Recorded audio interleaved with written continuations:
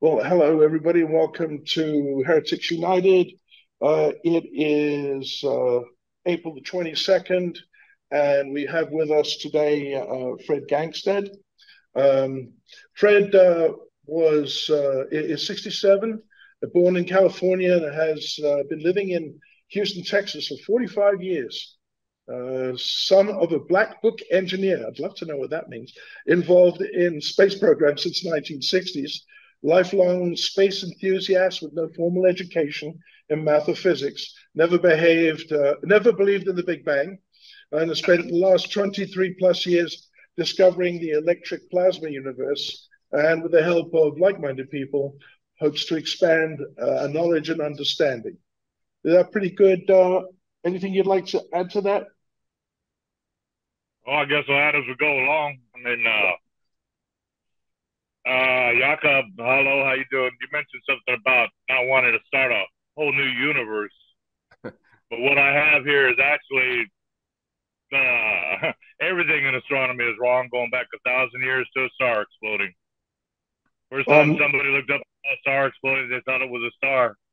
900 years later, they find galaxies, and nobody ever put that into the equation. Fred, would you like me to start you off with? I can show your. Let me bring it up on the screen here. The grand unified theory, I can walk you through it. One Uh, that shows the mother. this one right Yeah, here. All that's right, it. let's play it, and then we'll talk afterwards. It's only 2 minutes and something. Let me go back Basically, what I'm to saying is, I here. take all the planets. Space is in two parts. There's Oh, areas of space surrounding the electromagnetic fields that surround the galaxies, and outside of that is nothing but antimatter. Now, okay. Jakob had those eight. Let's do Jakob's it like eight. let's do it like this, Fred. I'm just going to pause it, so Yeah, you can pause it right there.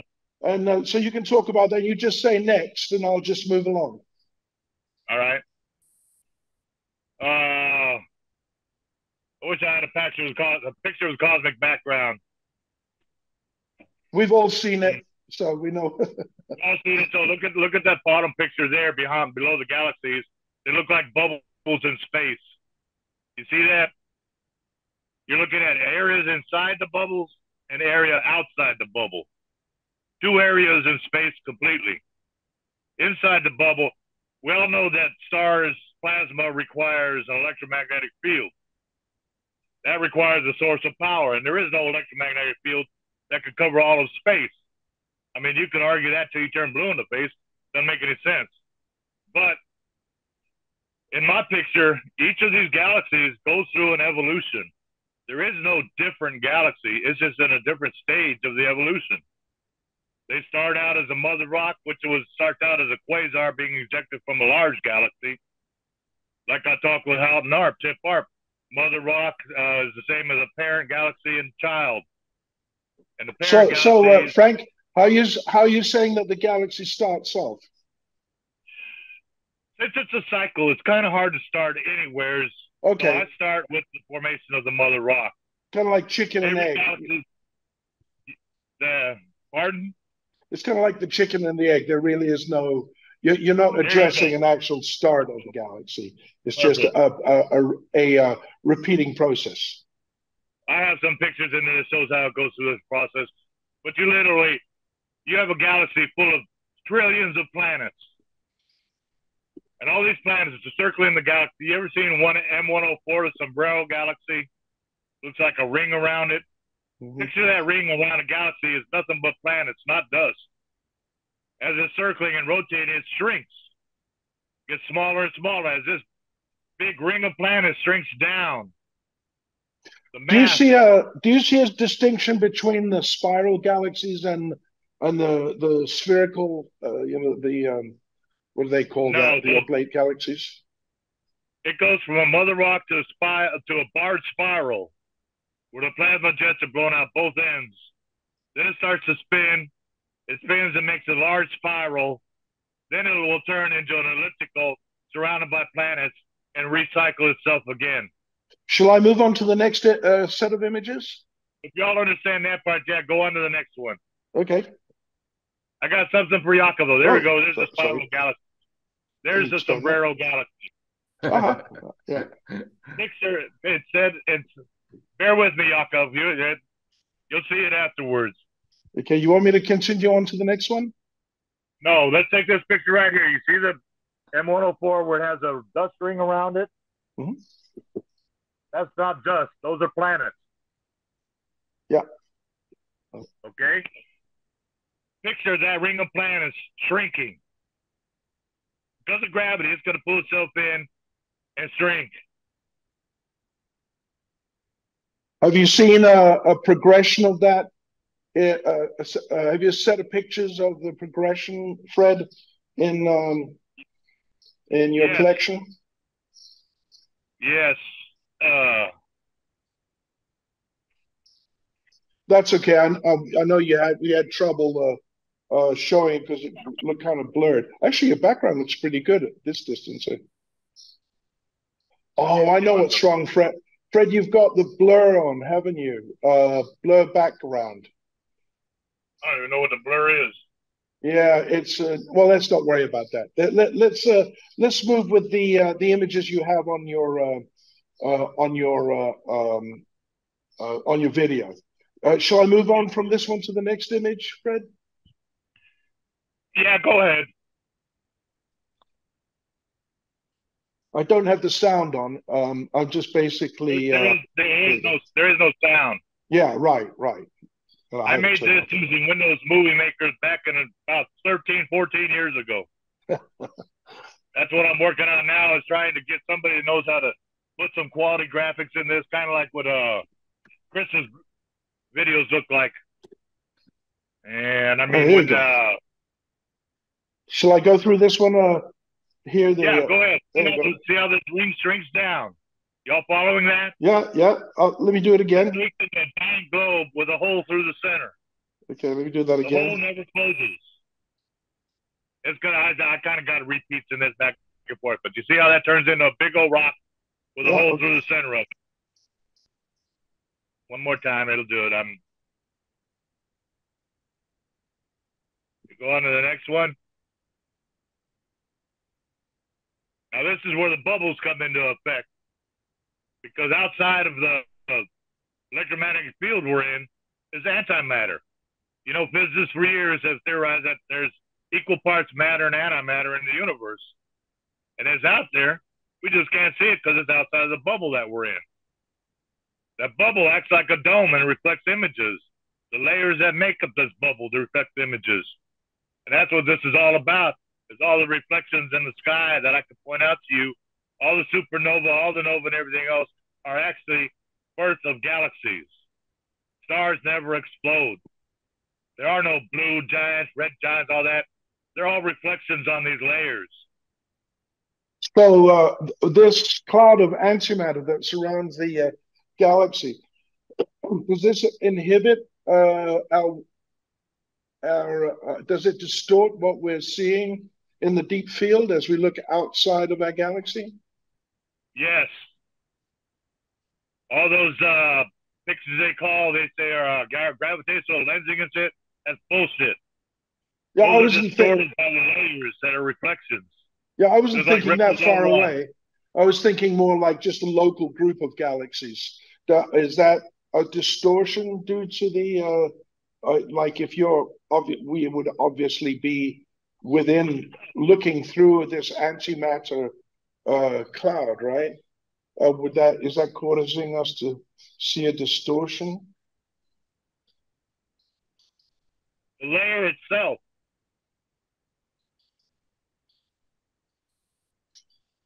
Go ahead, go a little further.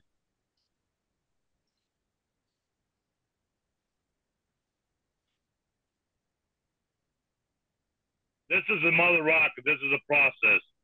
A giant rock the size of a solar system or larger, containing all the planets in the galaxy. As this forms into this rock, it makes a magnetic trap in the center. Sorry. There, it's coming to the edge of the bubble and getting antimatter. Let me go through that process again. Okay. This big old spinning rock nozzles up. This is a quasar. This is a quasar been given birth from a. So what is the black thing right here? What is it we're looking at here? That's the antimatter. I call it antihydrogen, but it's the same thing. Okay, and this is the the mother rock. That's what forms the galaxy. Is that, what is it in scale? Is it size of a planet? A couple times the size of a solar system. Couple of times, okay. So big rock. Yes, very big. What? That's where I got, you know where I got the name Mother Rock from? The first time I discovered this thing, I said that's one motherfucking big ass rock. Now, if it's all rock, is it emanating radiation? I mean, if you got that much rock, right?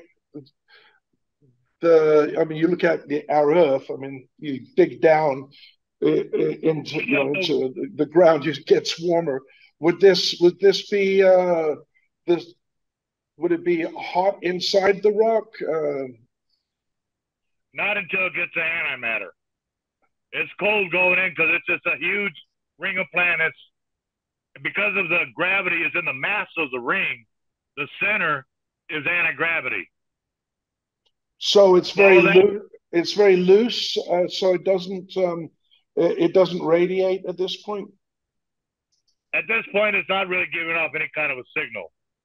Okay, so not even an infrared at this point. There might be infrared. I mean, I've seen pictures. I have pictures of this thing. I just showed you a picture of it in Orion. Yeah. This is what I'm here to say. The sword in Orion is a new mother rock, is a new galaxy. The stars in the belt are reflections of that. Okay, let me play this. I'll play this along again here. All right. Get a charge of antimatter deep inside this giant rock. Now, when that antimatter, when it gets enough of it, it's like filling up a gas tank. It contacts mass and explodes. Boom. And where would... That's a nova. Okay, that's what I wanted to know. Okay, so at this point, it's a nova. Okay, good. Yes. Now, in some cases, you're going to see a reflection on it, on a layer behind it. You follow me so far? Well,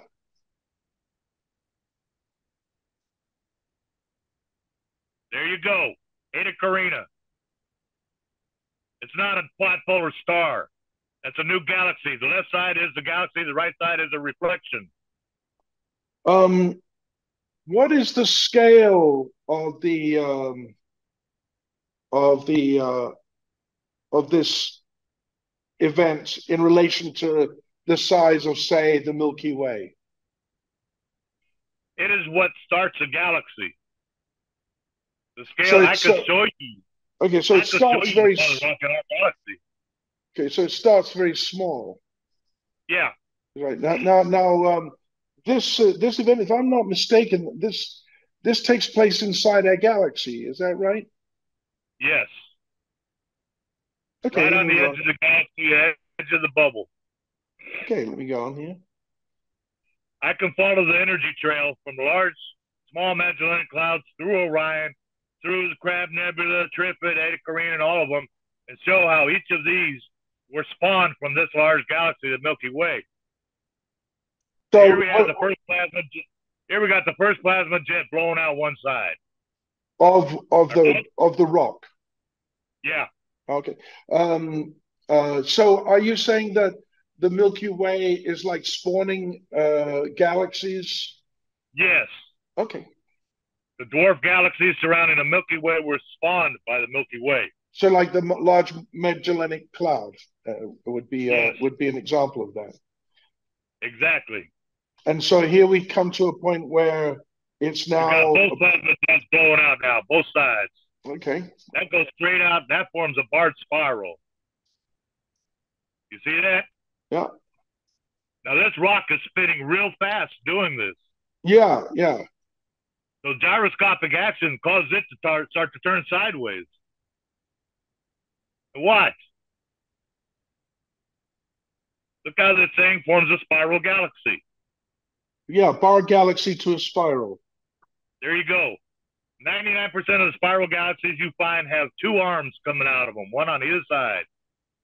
Now you notice a dark trail coming out behind the plasma.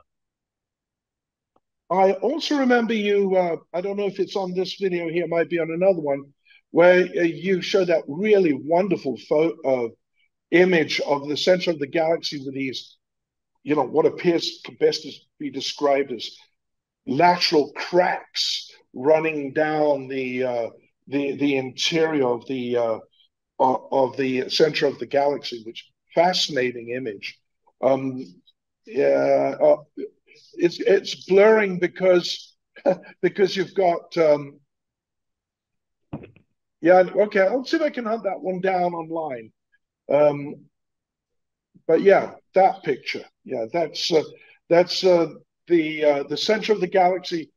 I think it's taken in very far ultraviolet to X-ray, if I'm not mistaken. It's combination. No. It's a composite of different photographs. Right. I'll continue with yours here. Yeah. See how this turns into a spiral galaxy. Now, we're going to zoom on into this thing once it's formed this position, right? Mm-hmm. Let's get up close to the rock and see what's happening here. As it's turned sideways, that plasma jet starts blowing over the rock. You see what happens?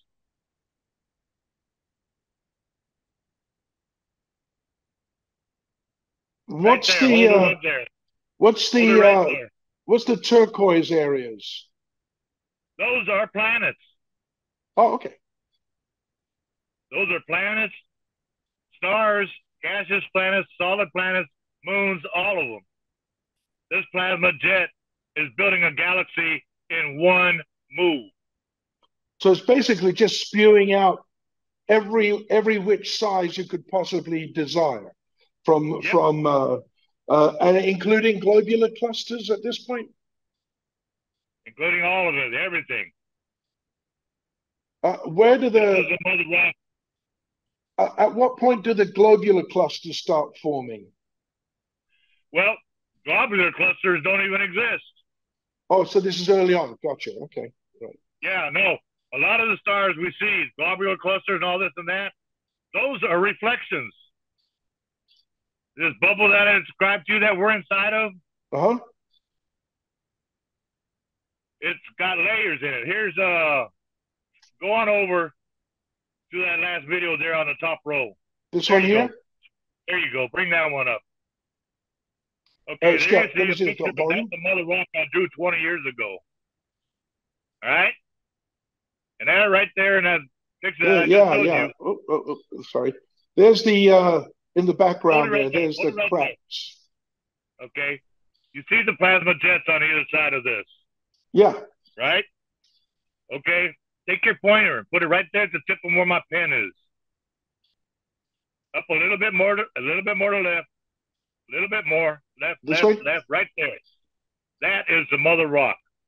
That round shape right there in the center of it is spewing out a plasma jet on the right side facing toward us. The plasma jet on the other side is going away. This rock is spinning away from us. Now those lines that look like electric arcs going around that center part there. Where's your pointer at? Bring it over to them solid lines going up and down. I'll move this thing forward here. Okay, right there where I'm holding the pen at. That straight line going up and down. This one here? Yeah. Oh, this one. That's electrical. That's a magnetic electrical field surrounding outside of it. Now, right where the pen is, you see some round arches. These things here? See that? Yeah. You know what a torus looks like? Yeah. That's a torus. That's an electromagnetic torus surrounding the mother rock right there. That torus is spinning. Two directions. Now, that's a picture of Orion. That's the one I just showed you. That's from my monolab telescope. On the top is a plasma, a big old cloud of plasma. They don't know what it is. Okay, bring it right there, right there, right there. Hold it right there. That is the mother rock, right? That is what creates galaxies. So this being in the center of our galaxy, this is in turn spewing out these mother rocks. This is in Orion. This is the Sword Nebula in Orion. This came from the mother rock in our galaxy. They spew out little areas, little planet rings that turn into mother rocks on their own. Okay. This is what I call a baby rock. It only has one plasma jet. So these are in the process of being ejected from the galaxy, from the Milky Way? It's going to make its own galaxy in the same bubble as the Milky Way. Okay. Kind of like the Magellanic... galaxies going around in a circle. Sort of like the Magellanic Cloud? Yes, exactly. Okay. Now look, I'm going to show you that plasma jet right there at the top. Keep it going. There, I'm going to bring it over to that. Okay, hold it right there. That's the same plasma cloud in infrared. You see all the little round little anomalies, they call them? Mm-hmm. You see all the little round spots in there? Those are stars. Those are stars being born from that cloud of plasma. You're saying that these little dots here are actually not an effect of the film, but are actually part of the image? That's correct.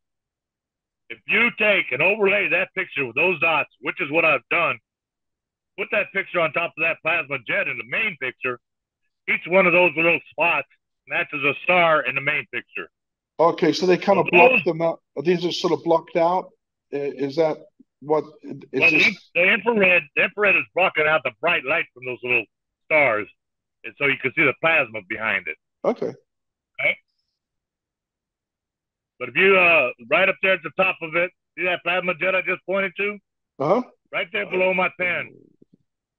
Right there below the tip of my pen, there are 4 stars, almost like a horseshoe shape. Let's see. Where's your pointer at? Up there. Okay, you got your pointer right there where I'm pointing at. Those 4 stars right there. Can you see them? Yeah. Not the trapezium. Where you got your little pointer? Bring it on up there. Around here? Okay, a little bit more to the left. Or right here? There you were just. Oh no, not those. Right there. Right there. Up. These. Right there. Those 4. Oh, okay. See that? Now go back to that other picture. The previous one? Yeah.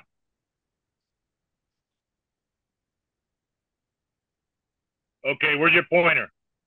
So it's these right here? Down. Down. Hang on a second. Some more. Hang on. Let me get my... Okay, hold the picture. Right there? Bring your pointer down. Come on down a little bit more. Oh, my pointer? Okay. Hey, be quiet. Get down to the bottom. Come on, down. Further down? Down here? Here you go. Just to the left. To the left. Over here? Right there. Right there. Oh, See those 4 shapes right there? Those right there. Those are the 4 stars I just pointed out to you in the main picture. Okay. Oh, great. Okay. Right. Okay, now look back. Now go on and look at the main one. See those 4 stars right there above the trapezium that I pointed out? Yeah. That's them. Okay. Those are actual stars. The trapezium stars, on the other hand, aren't real.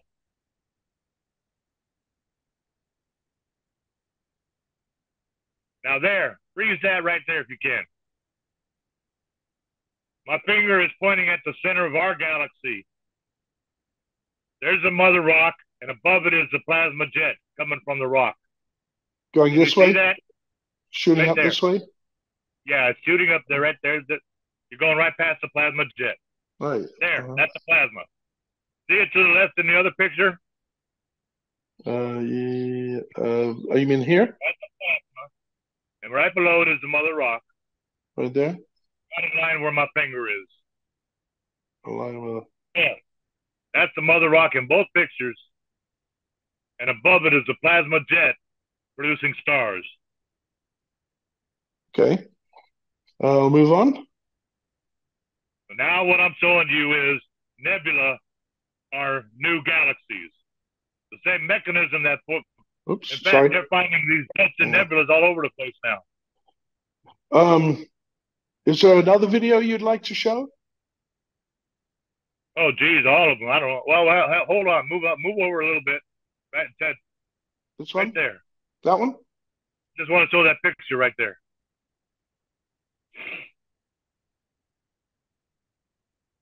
This one?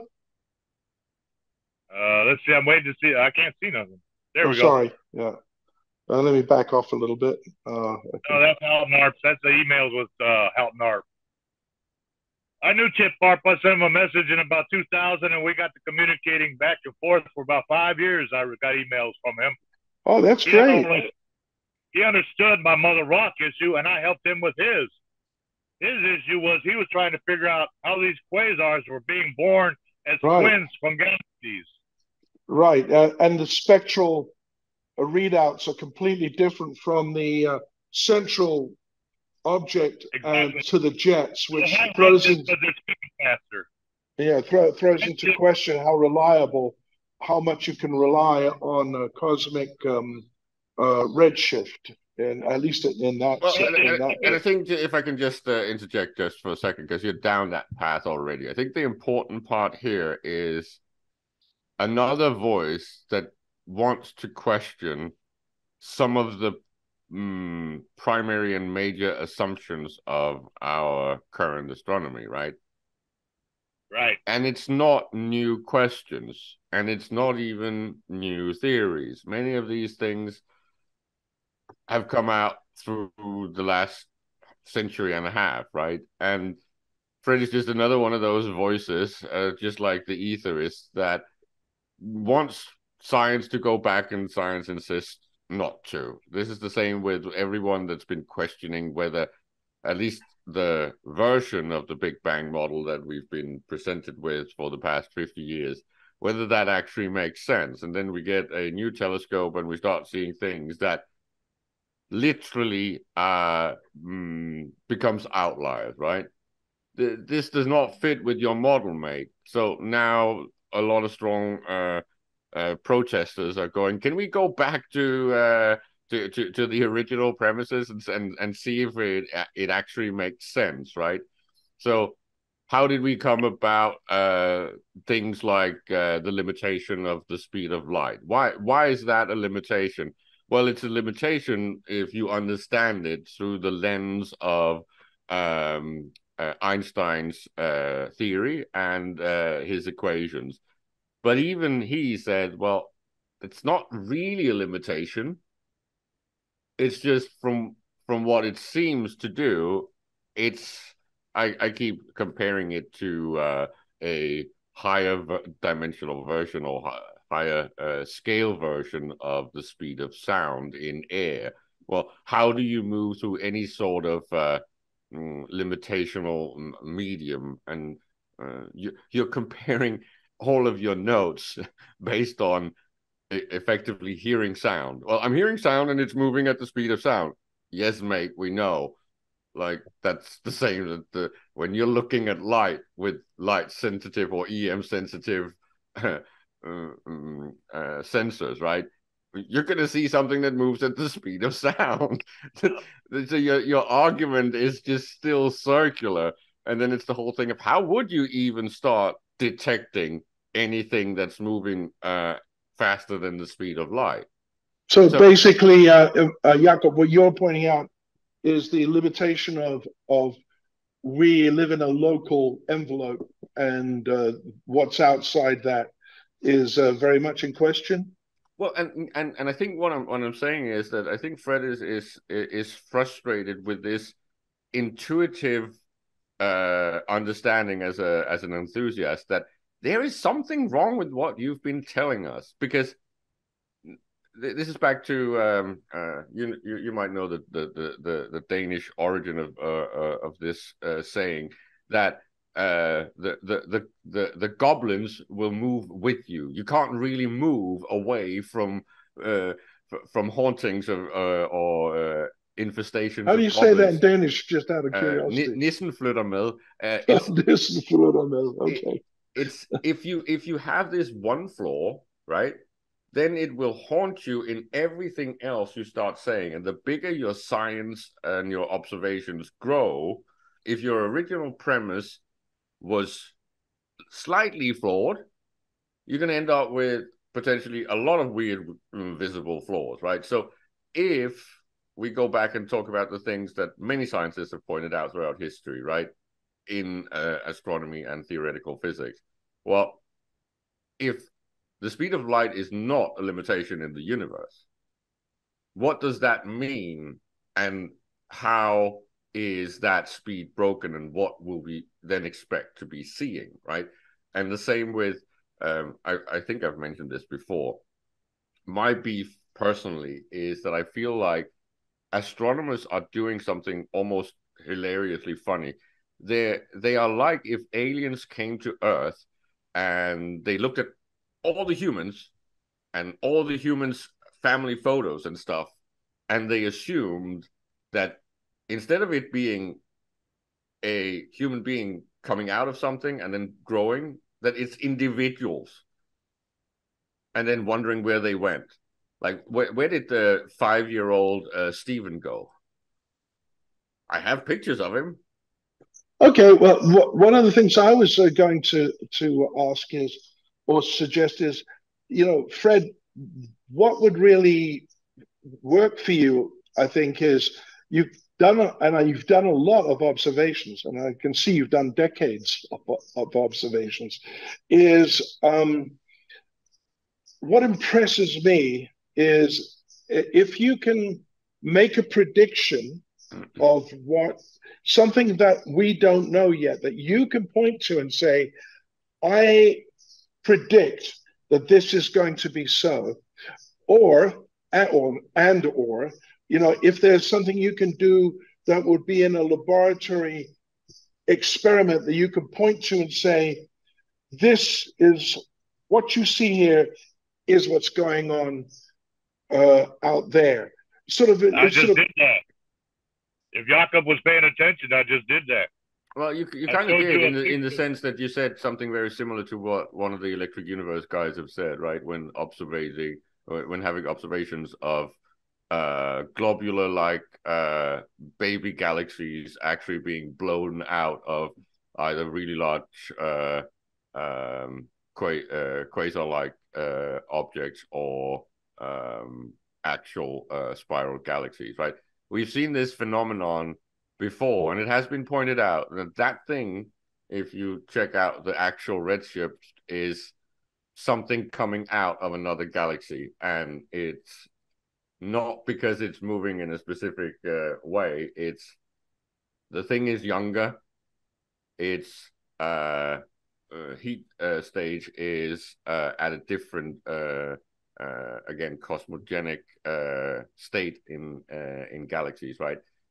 And it's this whole thing that because they are so stuck in this, it is a variation on the stellar disk way of forming things. They don't seem. I don't like just bashing on astronomers like crazy, because there's a lot of these things out there. There's a lot of the observations. There's a lot of people that are saying something very similar to this. What I think differentiates with what Fred is saying is that there is a point where there's this very strong concentration of quite cool matter, of what you call the mother rock, right? Mm-hmm. So what I would be interested in is I don't know anything about this. I've seen lots of pictures of galaxies and stuff, but what you're proposing is interesting. What I would like to know, in terms of presentation, is is there particular things that differentiate that from the standard models that you see, where you can say this temperature here is unexpected? This is not what you would expect to see. This is not the logical progression of what we see in our presumed physics of today. And you can see it again in this location and again in this location. That would be, I think that would be more of a clincher for you in terms of, solidifying the idea. I find it. I'm intrigued. I'm really curious. I never thought of it like that before, and I don't. Contrary to what Jakob is saying, I don't think he's. I don't think he's ever heard of the Mother Rock, except maybe at a concert. And same with me. It's an interesting and intriguing idea. I ran into that problem. Somebody told me I was going to run up against people who were going to say, "Oh, well, they don't like that name, or they think it's a funny name, or something." But it was actually somebody said, "Oh, it sounds like a new band." I'm going, "No, it was actually a tribute to Houghton Arp that I kept the Mother Rock part." Oh, is that right? Bubble part was named by somebody else. What was what's the attribution to Houghton Arp? What link is that? His work. I emailed him. He started emailing me back, and we worked back and forth. He had some problems with his ideas of how the quasars were coming from the middle of a galaxy, what was causing this. And what they were studying was plasmoids, glob of plasma coming out the center of galaxies at the same time. And when I told him it was a solid rock, well, after about 5 years, he agreed with me. It may be a solid rock we're working with. Fred, one of the things that strikes me where it could be real helpful to you is, I'm a year older than you, and I'm not any more intelligent than you are. I think you could really benefit from, it used to be that if you wanted to do something on video, you had to have a white coat and a clipboard, and a bunch of experts around you, and you had a lifetime's experience. There are video editing systems, and of course you have a pretty good idea of that already. Like you should have those, for instance, those letters you've got between the exchange between you and Houghton Arp, absolutely fascinating, and that would be really great if that could be made very obvious and readable to. Can you pull up Facebook while you're there? Yeah, sure. Because I've got all that on my page on Facebook. While you're doing that, I got a question for Jakob. About, I saw his videos about the egg. Yes, when we were talking about topology, yes. Yeah, topology. Mm-hmm. Those eggs you have. Picture in your mind, just a little bit of stretch here, that the solid areas are hollow and the hollow areas are the solid.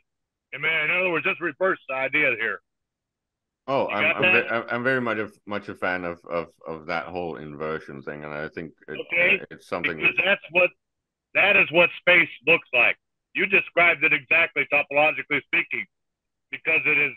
If you saw the hollow areas in that egg as the solid areas, electromagnetic fields surrounding the galaxies, and the outside of the egg as separate.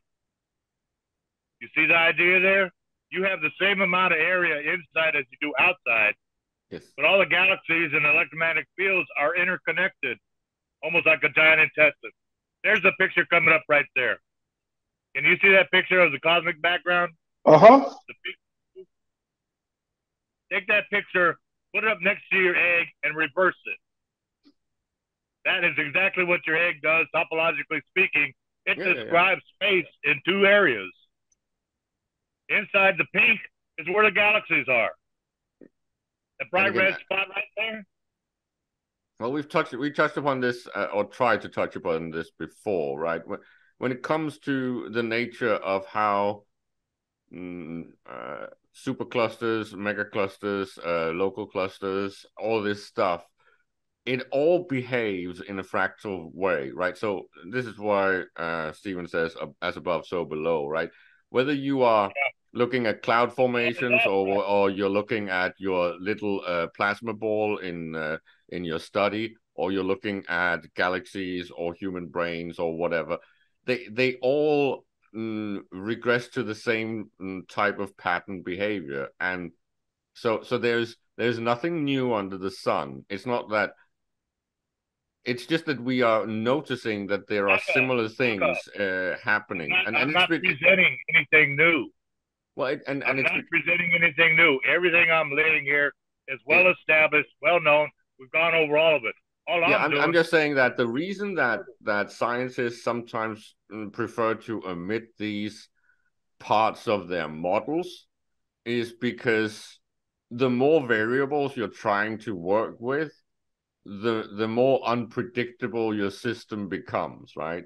So they might not really want to talk about how there's also these mega structures or microstructures in the isolated system that they want to talk about, or the model that they want to build. Hold that picture right there. Sure. See that picture right there where the one on the left is gravitationally lensed? Yeah. On the right, I have a picture of a ripple on the water. Yeah. Yeah. Mm-hmm. That's what I'm saying. Is that galaxy on the left is on an invisible layer of negative energy, electricity, that is rippling. And what you're seeing is a distorted reflection of an image. That's not even real what you're looking at. It's a distorted reflection. The two bright spots beside it, either side, those are reflections. I bring up a picture of the Milky Way. 90% of the stars surrounding the Milky Way are like a room full of mirrors, the reflections of each other. And then we have the Mother Rock. Yeah, I'll go through the Mother Rock as we go. Basically, what I have here is a picture of scalability. I take you to the mechanism that builds galaxy, and I take you all the way down. There you go, right there. There's your topology. There's the areas of space inside, magnetic field, electromagnetic field, area outside. Now, the cosmic background radiation, 1.7K. You look on the front of Jeffrey Burbidge. I met Jeffrey Burbidge in 2008. Went to his office in La Jolla, California, and shook hands with him, told him about the Mother Rock. Didn't really have a chance to talk long. But on the front of Burbidge's page in his book, it says the amount of energy used to convert hydrogen into helium and back and forth again is the same as the temperature of the cosmic background. So that temperature, that cosmic background buzz going on is actually the conversion of hydrogen into antimatter as it passes through the bubble. You know, initially the background radiation, the predictions were wildly different when before the Bell incident, where they sort of couldn't figure out. They thought it was pigeons shitting on the device that created that. They didn't really know, and the theories varied greatly in terms of what the background radiation was from as far from. Now, I've not been able to substantiate this part, but from 50 degrees Kelvin and then all the way back to 2 degrees Kelvin. And the most commonly expected one was like 4 degrees Kelvin. So when they finally found out that it was a 2 degrees Kelvin background radiation, they adjusted the theory to fit to match the temperature. They went, see, it fits. Can I just point out, Stephen, that it's worth mentioning that not only did pigeons shit in that experiment, they also did it with one of the early Higgs boson detection attempts. That was also pigeons shitting in the machinery. So I'm just asking the important question here: what is it with pigeons trying to mess with our science? To blame them. Not only that, but there was another one of an astronomer in the University of Minnesota, the first one that discovered a large area of no radiation. He had student. This was I remember this. I got a copy of the news article, and they ostracized him. Within 3 days, they said, "Oh, the very large area, the millimeter area down in New Mexico, it had pigeon shit on the fucking satellite dish." Again, they did the same thing to him.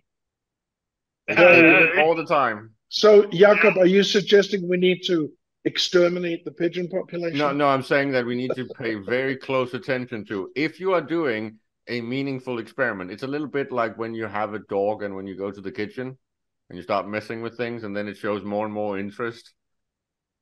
I think it's the same with pigeons. If the pigeons start showing an interest in what you are doing, you're on the right track. That's good. You're pissing off the right people. Mm-hmm. Same thing, just a little bit more on a cosmological scale. I think that's what I was before you came on, Jakob. I was commenting on the fact that all the science journalists, like when the deep field is discovered and all these galaxies that are there, they don't run to the people, the heretics, and say, "You guys have been saying this. Why have you been saying this for so long?" They don't do that. They run to the guys who were wrong and say, well, what could it be? Well, this is where I like to get a little bit political, right? It's the same as if the planet has had or humankind has had the ability to do abundance economy about since the 50s, 60s, if we limited our consumption, well, then we wouldn't have any need for wars anymore. But we can't have that if we have a military-industrial complex that needs to produce a lot of weapons and sell them to people. And I think it's the same with cosmology. Think of all the scientific projects on a hundreds of millions scale, right? Especially things like the fusion attempts and all their incessant tokamaks and the Large Hadron Collider and all of these machines, right? If suddenly they start discovering that their whole model is so flawed that we need to rebuild it, that's like when you find a bug in your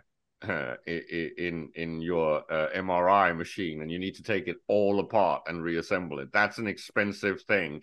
If we can just put a patch on it and then not see that it's making mistakes, let's just ignore it. Yeah, and if it continues to be, I think the patch may work until 30 years later you discovered that little blemish is really important. Indeed. It's sort of the logic. It's sort of the logic of the, we need to stop eating cows because it's wrong. The argument you can give to that as well. If we stopped eating cows, what's the purpose of cows from the human perspective? So they would go extinct. Well, let's just say that this is a Yellowstone analogy that you're coming up with right now. Wait! What's a Yellowstone analogy? Well, when they reintroduced wolves to Yellowstone, the entire ecosystem changed, right? The interesting part here is wolves, right? So if you asked in a zoo, so what's the purpose of cows? I think a lot of the predators would hands and paw up and say to eat, right? But from a planetary point of view, it's actually more, its function is to actually make grass, right? And manage the grassland and limit the forest, right? But the point is that what might be true from one perspective is not true from another. So it's not necessarily that we need to stop eating cows. It's that we may need to pay attention to the fact that cows as grazers has a function on the actual planet and the ecosystem. And if we keep killing them and if we keep penning them in, well, when they're built to actually move with the grass and like your lawnmower. Well, I mean, like move. Move, yes, exactly.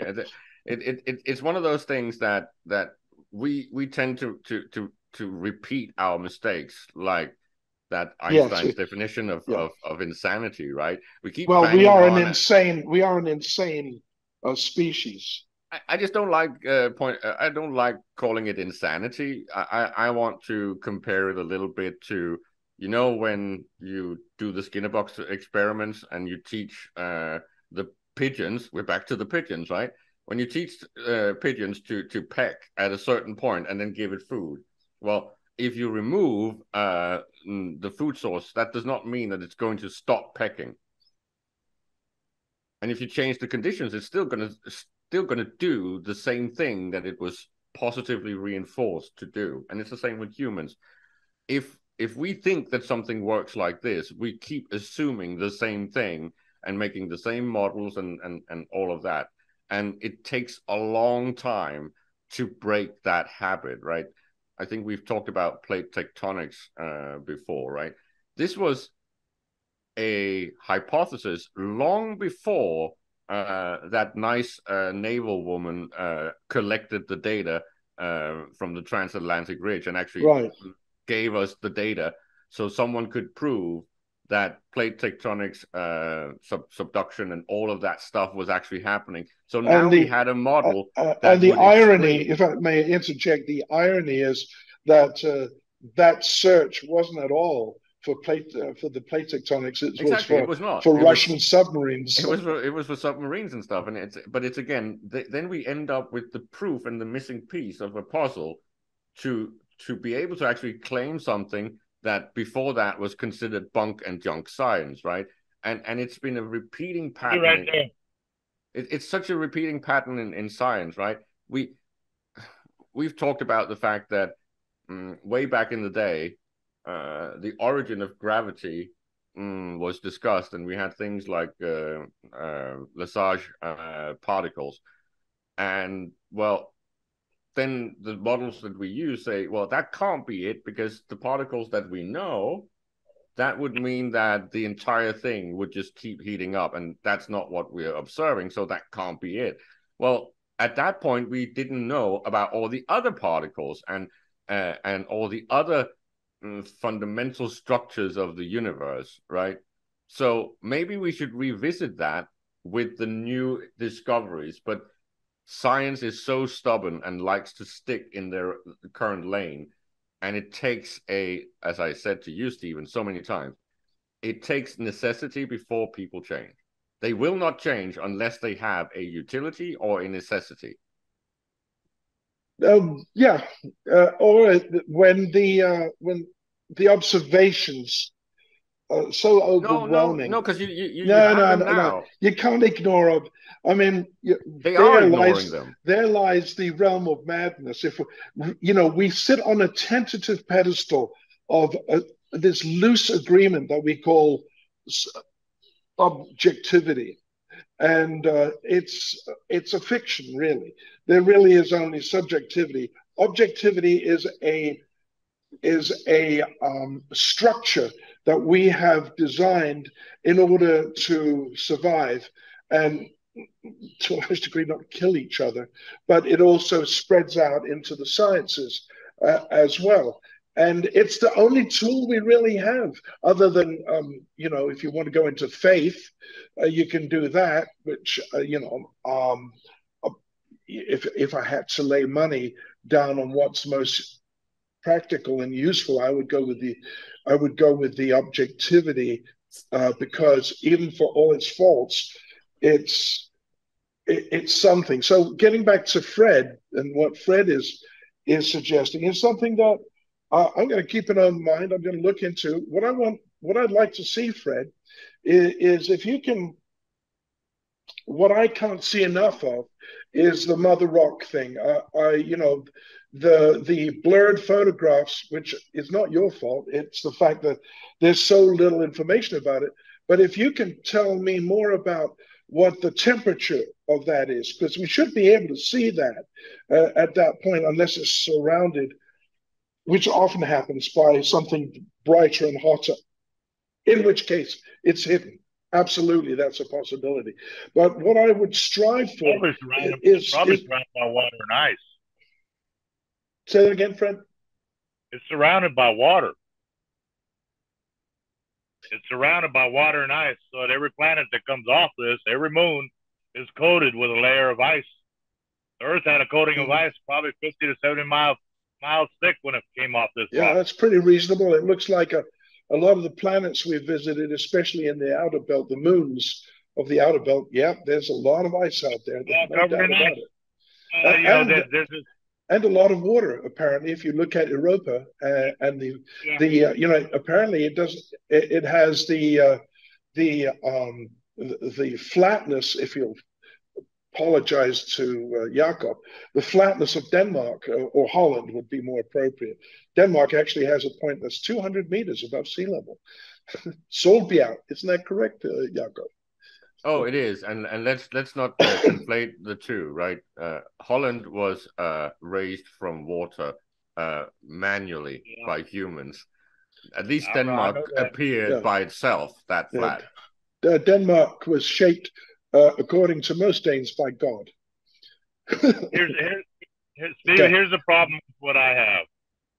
What I have is saying that astronomers have been wrong from the very start.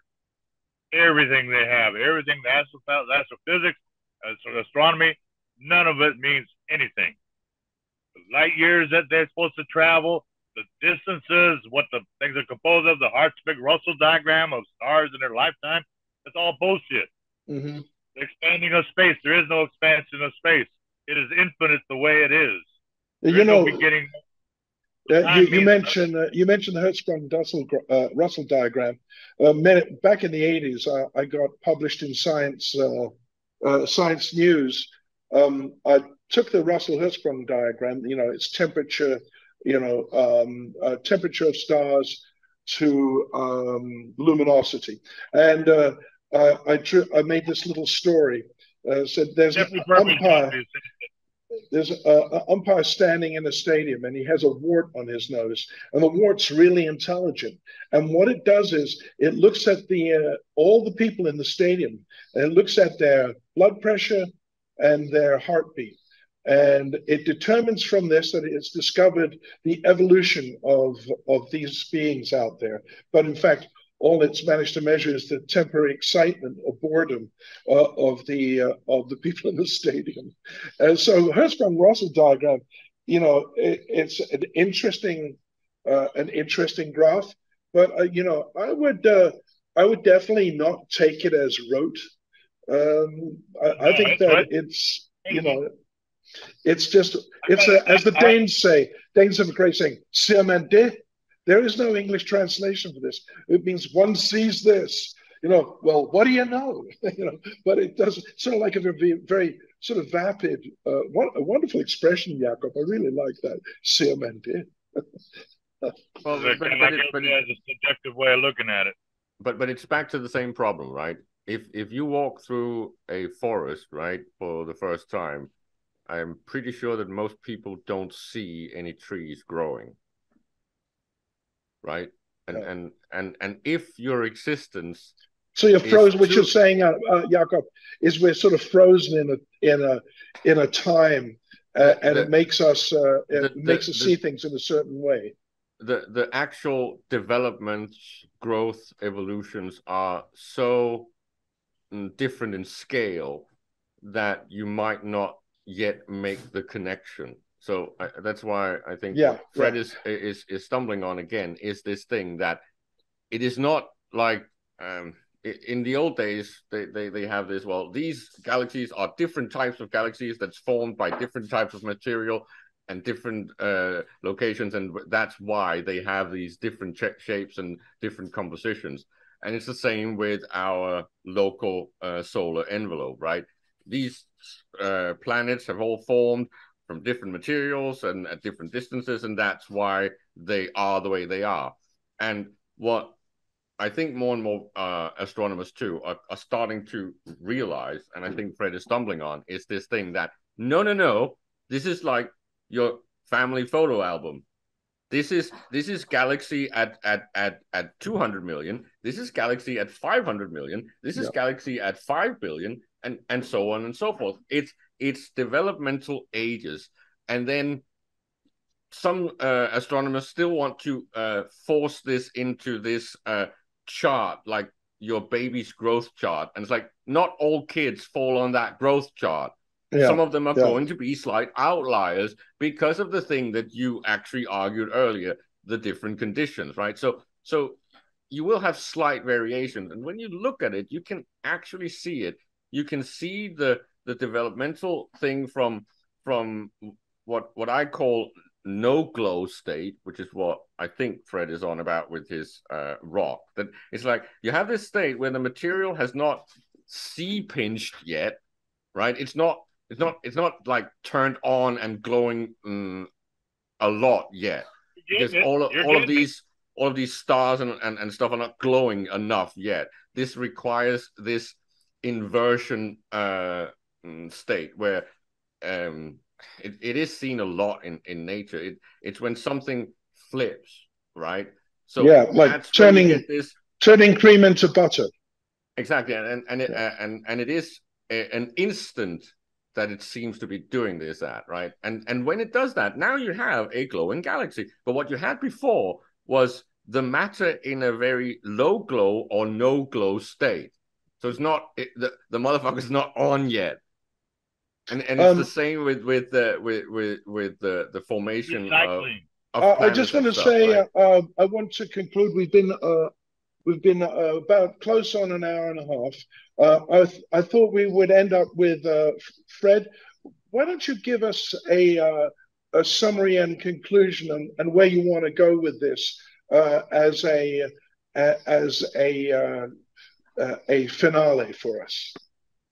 Okay. This is I was listening to Chris talking with y'all last time, and he used the word holistic as opposed to holographic. This is not only a electric plasma universe, it is also holograms. I have a video on there with Dr. Robert Jakob where he describes reflection of an image out in space as if on a shell. But it's not just one shell, it's multiple shells, one after another.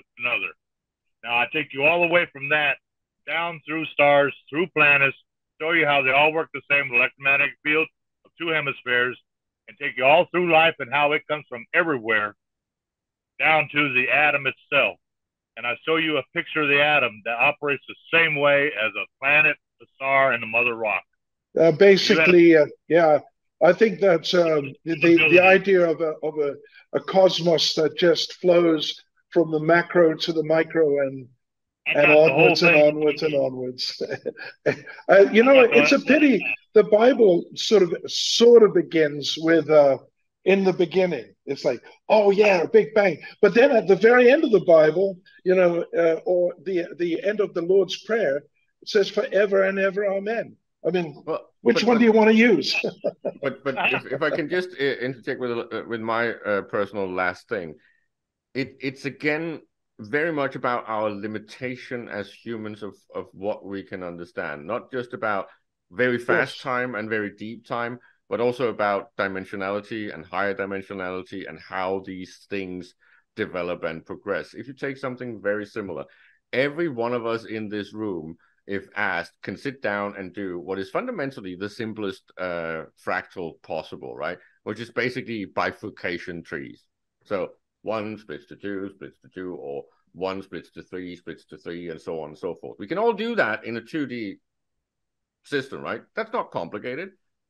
But if you asked us to do the same with a 3-dimensional and moving and developing in time bifurcation, then you would have to start taking a lot of new factors into account, right?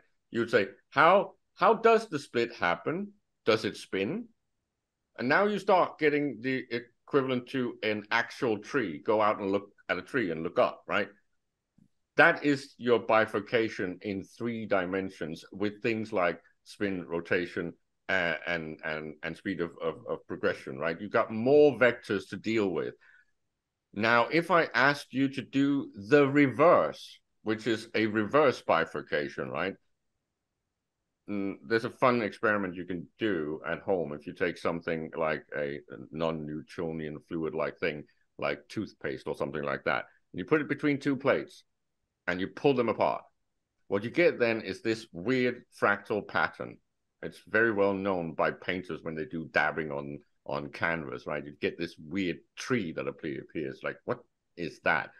Well, that is basically a reverse bifurcation where it's from the outside that it then creates this pattern that then becomes fractal. Now think of your universe and your black hole doing that at the beginning of time. What beginning? Well, the beginning of its existence, because it doesn't make sense to really talk about time. Yeah, but I mean, the effect is that you get this hyperstructure of you get this hyperstructure, in a way, right? Yeah, you could say, we are worms that are talking about the theory of where the dead leaf is that we can consume. And meanwhile, there's an entire universe going on that we're utterly unaware of. And we have to live within that confine. There's maybe we can understand. I think maybe what we're looking at, both for you, Jakob, and for Fred, and for me, is there a thread that runs through it all? But that's what I'm trying to get to, right? Yes, right. Is that when you are that ant climbing that tree, you start having maybe an idea of what the tree is doing and how that tree growth actually works, because you are seeing these patterns. You are seeing the pine cones. You're seeing the pine needle. You're seeing them from different angles at the distances, and you see some of them very, very close by and stuff. But because of your limited perspective, you never really get the full picture. Right. So you don't know what a forest looks like. Right. And then you get all the problems that Fred was giving us attention to, the whole thing of what about all these kaleidoscopic. It's not just, stop saying that it's just gravitational lensing in this nice fixed matter, because, well, gravity, you guys keep talking about gravitational waves and shit. Then you can't say that these things are still. That means that you got ripples. And if you look at the bottom of a swimming pool, you know that this stuff is not simple. If you have to go backwards. You have to remember that the thing about the gravitational lensing is a little bit like the rainbow. If you move to another section of the universe and look at the same object, that gravitational lensing will still be there, seen from a different point of view. I mean, exactly. It's like it's not two-dimensional, it's actually 3 and 4th dimensional, but you could go down the rabbit hole right now. I want to conclude. We're running out of time, Jakob. I want to conclude this. Fred, final words, and we can keep talking. I just need to. I need to limit the video. Final words, Fred.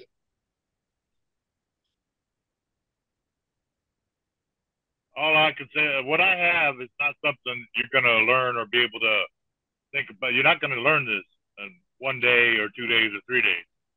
I've worked with college professors who looked at this and said, this is an entire year's worth of college course in this.